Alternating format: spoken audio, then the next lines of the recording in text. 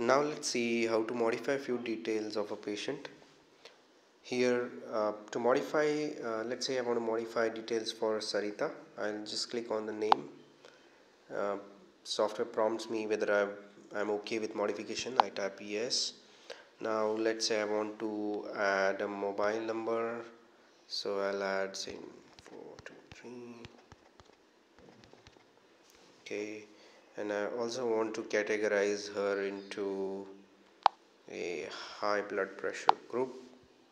Okay, and that is all I have to do, so I click save here at the bottom.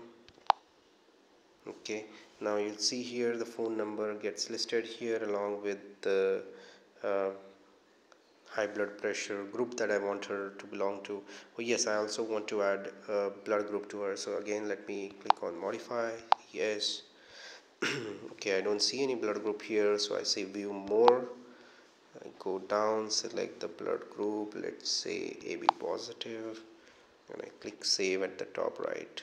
Okay, save. Okay, you'll see here I see the blood group, I see the group where she belongs to, the high blood pressure group of patients, her mobile number along with her other details, and that's how easy it is to modify a patient.